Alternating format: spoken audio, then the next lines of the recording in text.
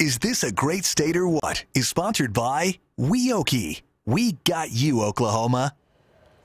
In today's modern world, movie trailers can show us a movie's plot.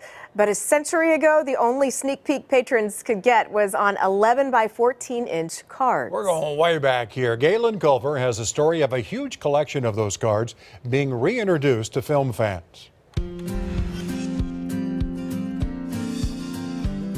If you're interested in seeing Tom Mix in Mile a Minute Romeo or Rin Tin Tin in The $1 Million Caller, you're out of luck.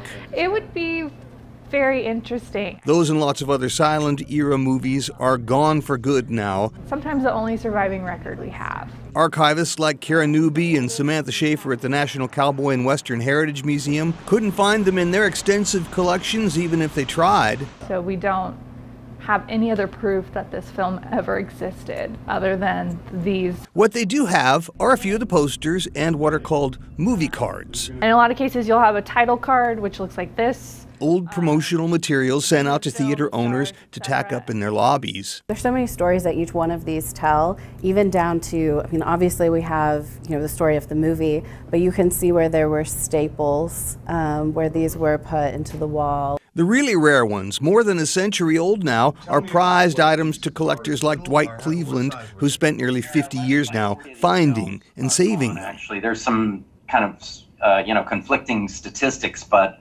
somewhere around 85% of all silent films are lost.